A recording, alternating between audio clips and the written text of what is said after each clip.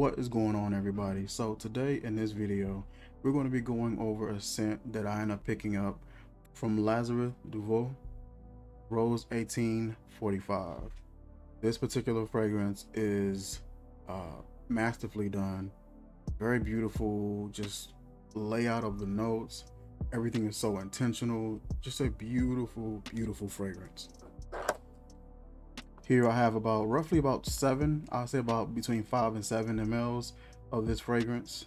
The notes for this is Rose Absolute de Grasse, Rosato, Bergamot, Geranium, Tasmanian Boronia extract, benzoin, cinnamon, bleach cedar, tonka, and patchouli.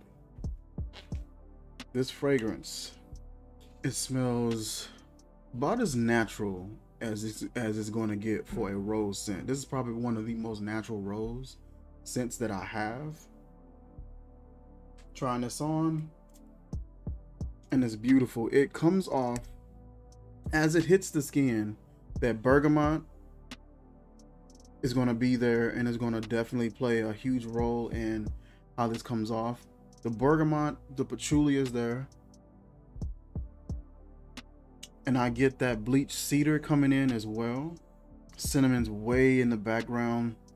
Very fresh, airy, woody, floral type of a scent. The cinnamon begins to come up as you wear this a bit more. Along with that cinnamon, that benzoin that has sort of like that resinous, peppery sort of vibe. The geranium is going to come in there as well. And it's going to almost create like this really light, misty, peppery sort of vibe to it. And I gotta say, one thing I will say about this is the bergamot to me doesn't fade really quickly. It's kind of like this really nice center point that's sort of holding everything together, or that center point that everything crosses by. But you're getting that bergamot in just about every aspect of the fragrance, and it's super pleasant. It keeps it from drifting and becoming a little too woody, becoming a little too floral. It keeps it from being two-dimensional, and it adds like this really just refreshing sort of vibe to it without it being a fresh fragrance. There's a little bit of a musk here as well, just slightly. The rose is full and just a bold rose scent, and as full and as bold as it is not the focal point. The thing here is nothing really is. The wood isn't the focal point. The rose is beautifully done, but it isn't really the focal point.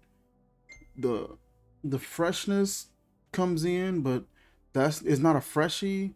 Nothing really is taking over the show and is the main part of the show. Everything just comes together and blends together beautifully. And it smells just amazing. And then the tonka comes in as well and works alongside that benzoin, that cinnamon, and that geranium. It's geniusly done. You're getting all these different elements that normally would take over a fragrance. Rose would normally take over a fragrance. Cinnamon definitely sometimes can take over a fragrance, and it can just be a little bit too much. Tonka sometimes can be a little bit much, and not necessarily take over a fragrance, but it'll definitely be a prominent part of it. And all these elements come together, and they do it in a way where nothing is more than the other. Everything is just well balanced, well blended, and it just smells beautiful. This fragrance smells absolutely amazing. And on me, this lasts, I'd say, roughly about 9 to 10 hours. It's a scent where it's easily detectable. I can instantly pick it up. I don't have to get all the way on my skin to pick it up or smell it. It's on my skin for such a long time. As I'm wearing it throughout the day and I begin to perspire, it mingles and meshes in well with my skin chemistry, and it's just beautiful. It's just a really pleasant fragrance to have. It has like a slight sweetness to it as well, and it begins to change a little bit more. As you have it on, it kind of gets a little smoother, a little bit of a sweetness comes up, the bergamot comes in some more as well, and it almost has like this slight vanilla almost vibe to it, even though there's no vanilla present. It just has like this really smooth sweetness that puts you in the mindset of vanilla almost. I will drop the link in the description where you can check out this fragrance for yourself on their website. Like I said, this stuff is just beautifully done. The perfumer for this is Christophe Laudamiel. It's really good stuff. Like, comment, share, subscribe, and I will catch you guys soon. Peace.